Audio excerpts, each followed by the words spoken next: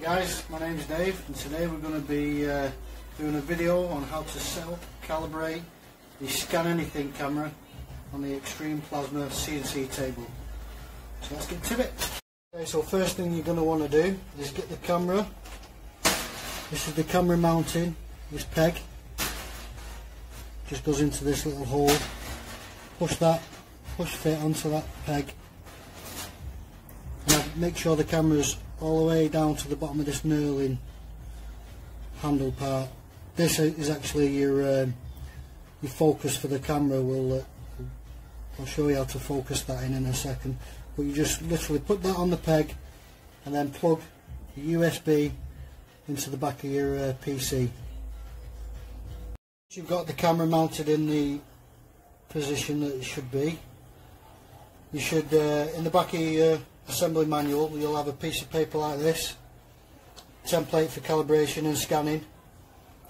And when you put this on the table, you can't just put it anywhere to calibrate it. Put it square to the table, somewhere like that. You have your paper level, parallel with the table. And what you want to actually do is unscrew this little locking screw, and then that will allow you to twist the camera. So if you watch on the screen, when you twist the camera, you see how it moves left and right, and you want that to be parallel. So once that's parallel, you can nip up the screw. Just nip that up. So now you've got the camera running parallel to the table. We've moved the camera over the dot. And what you want to do is, at the top here it says original, processed image, mask, mixed. Click the masked. That brings it up, a white and a black background. This is the best one to calibrate it to. So click calibration. The black dot lights up with a blue ring around it, and the camera has got a green ring around it. So what you want to do is put that over one another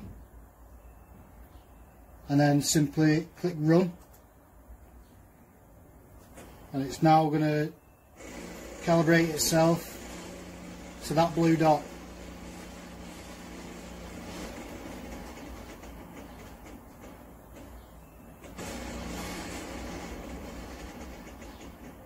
So the camera's now moving around the table, locking onto that black dot.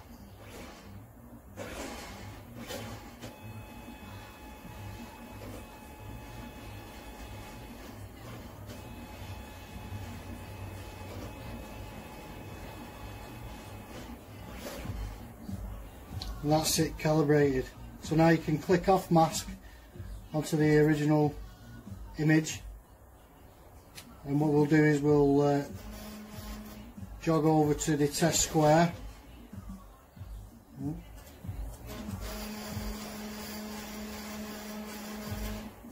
So this is the test square line, and what it'll do is it'll lock on either the inner or the outer edge. So there it's locked onto the inner edge of the square. If you move over a bit more, it'll lock onto the outer edge of the square. So depending on what you want to cut, the inside or the outside edge, that's how you lock on. You just move it from left to right. So this is now locked onto the inner edge of the square. We'll click run, and it will trace that square.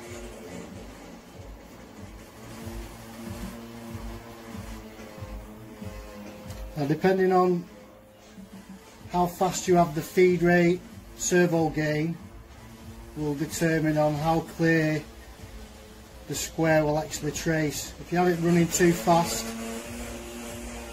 you'll have really jagged edges. If you have it running too slow, obviously it's going to take a longer time to trace. But sometimes having it running slow creates a lot of vibration through the camera. So you have to fine tune it to find the sweet spot.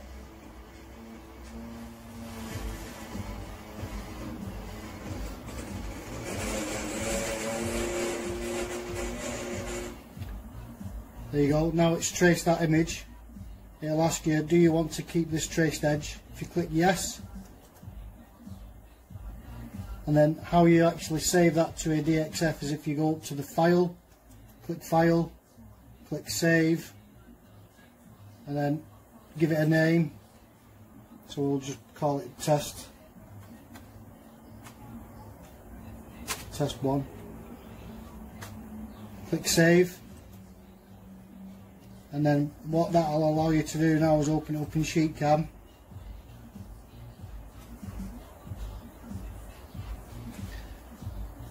And then in SheetCam you click file, import, there it is there, test 1, open, okay, and that's the test square there. You can see it's not far off being pretty bang on, to be fair. There's a little bit of a jaggedness around a couple of the edges, but what you can do now is if you will close that, close Mach 3 down, open up eMachine Shop.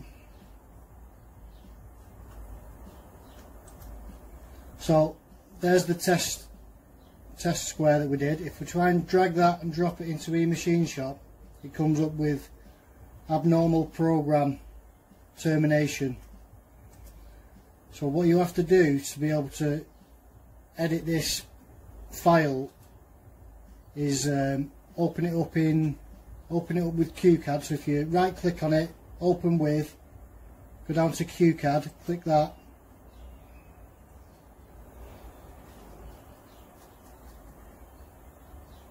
and it'll open it up in QCAD.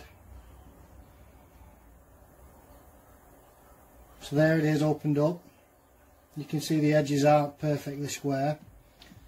So if you go up to the floppy disk icon, click save, and then you can close QCAD down. Now if we go back into eMachine Shop,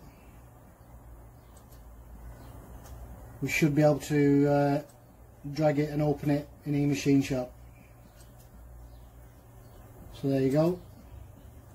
And now you can straighten up any stray lines, manipulate it, resize it, do whatever you want with it. And then obviously you just click save, and it's ready to cut. So what we'll do now is I'll show you how to trace around something, a drawing of some objects, and then we'll cut one out. Now what we'll do is trace around my hand, just holding it steady. We're just going to trace around it with the Sharpie.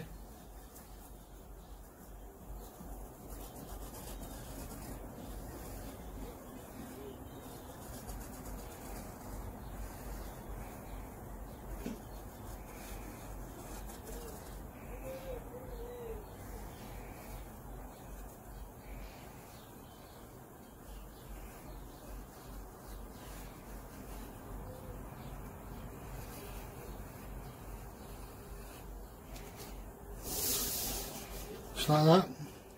We'll just freehand it on the bottom just to join them up. So we'll scan that with the camera and then open it up in SheetCam and cut it out.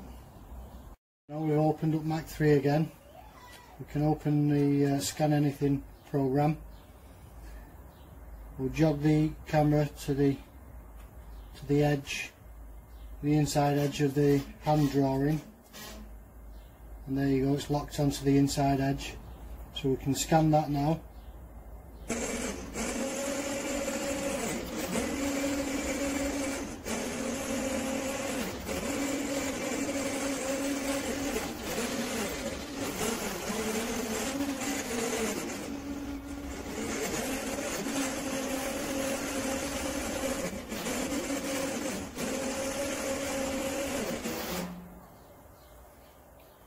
So now it's asked us if we want to keep this traced edge. We'll click yes, go to file, save, we'll just name it as hand, Save that. Now we can open up sheet cam.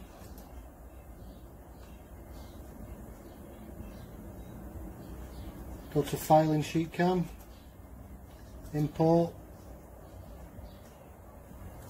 hand, open. Okay, and there it is. Now that's probably good enough just to cut. So to cut it, go to the little magic wand, click that, select our material thickness, 2mm mild steel.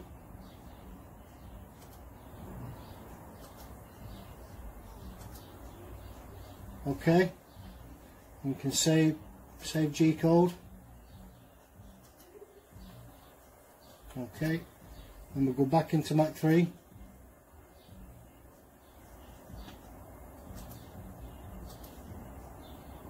Load G code. So now we've got it loaded up and it's saved the G code. We need to remember to remove the camera from the peg.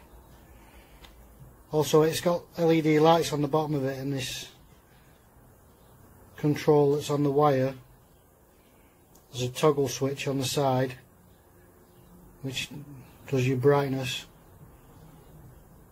as well, so that's pretty cool. So now we can disconnect the camera.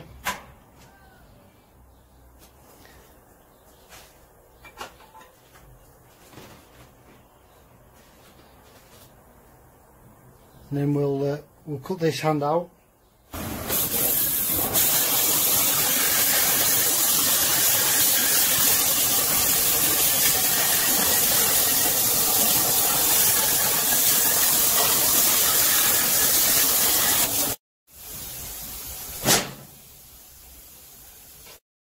So you can see there's our original traced image of the hand. That's what we've just cut out.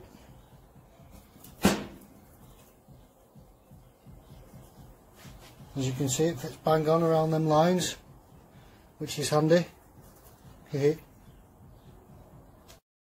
that's it, guys. That's how you set up, calibrate the Scanything camera on the Extreme CNC plasma table.